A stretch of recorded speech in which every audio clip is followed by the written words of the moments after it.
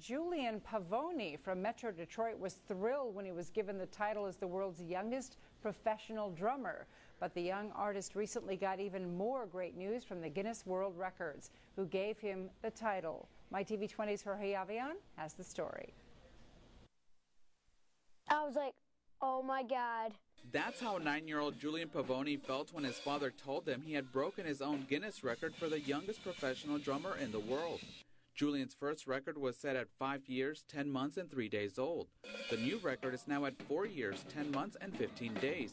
So how does someone who is 9 break his own record now after already going through the Guinness process years ago? Because there's so much documentation. There were over 100 pages of documents that had to be faxed at that time to Guinness in London. That's how they were accepting this application. That's how we had to submit his evidence.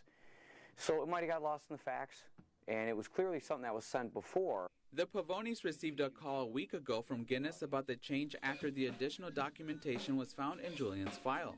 For this young entertainer, the news is music to his ears. It's my thing. It's just me. I can't do anything else. It's just drumming, dancing, singing, and acting. And there's no doubt that this young superstar has a lot more success coming his way. Detroit has put out a lot of amazing artists over the years. Huge, successful artists that have come out of Detroit. In Motown, as Julian is chiming in, that's right, Motown. The Contours, the list goes on and on. So many to name. Kid Rock, Madonna, many others. And, Julian is, he's on his way.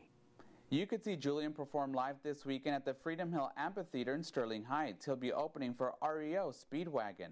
For your news at Straight to the Point, I'm Ralphe Armstrong, TV 20 News at 10. And while he can't disclose too much information right now, Julian tells TV 20 he has joined the cast of a new movie that will be filmed in the near future.